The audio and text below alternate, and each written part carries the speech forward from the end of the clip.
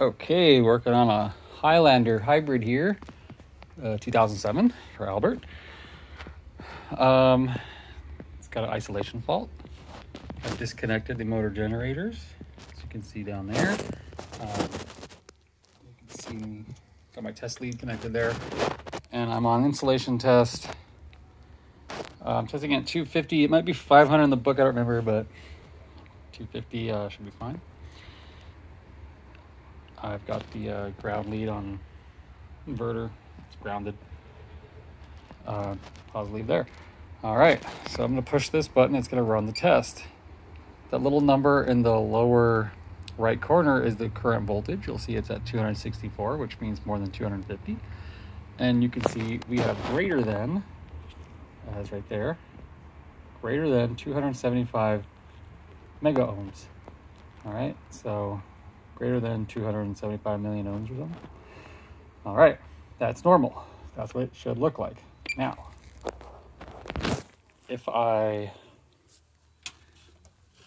unplug this and I go to the other one, doesn't matter which one I connected, they're all connected at the other end. They should all just the same. So now I'm grabbing onto that. And I'm gonna push the button again. Whoa, 0 and 1 volt. Not good. That means that there is a connection there that electrons are able to get through. So you'll see there's no greater than and nothing. It's 0 and only 1 volt. When there's no connection between the high voltage lines and ground, you'll see that it'll be 264 and greater than 275. That's the most it can measure.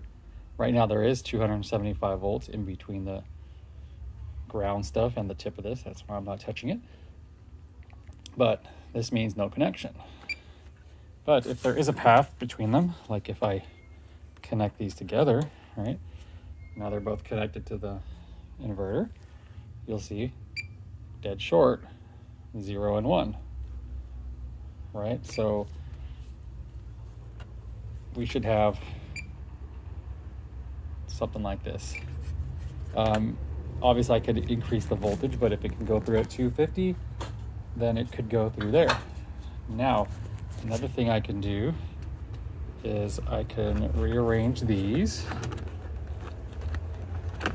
I can switch it just to regular ohms, right? Regular ohms. And if I connect these, it should be 0, right? Took my meters off a little bit, but all right. Now, if I connect it here, I've got 2.7 ohms resistance. I mean, I got a path. That means there's a connection there. See, if I connect it to the other one, it should say out of limit, or over limit, which is normal. Just like it's not connected to anything at all. All right, disconnected, nothing open, whatever. But if I connect it here, 2.7 ohms. So there's definitely a connection there. This transmission has a problem inside of it. Probably not going to dig into it.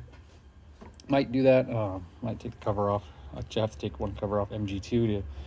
New transmission didn't have the cables on it, so I'm going to swap those over, but there you go. Also, just for fun, we can put it on the sound thing, which tells us when there's a connection. And if I connect it here, it beeps. So the wires that go to these 3 terminals all connect at the other end. They go into the stator and connect to each other. So in between here is almost like a dead short, just a long wire, but any connection to either of those will go through to the other ones. You can see it doesn't matter which one I connect to, it'll make noise. Noise, noise, noise. The other one, nothing, nothing, nothing, nothing. Yep, that was the shielding on the ground. See, this is ground.